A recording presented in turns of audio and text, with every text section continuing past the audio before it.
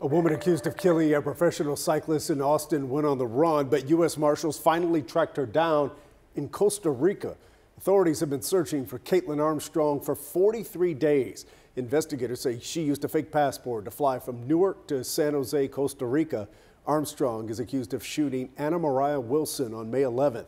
Wilson used to date Armstrong's boyfriend, and detectives believe she was motivated by jealousy. Authorities are bringing Armstrong back to the U.S. to face charges.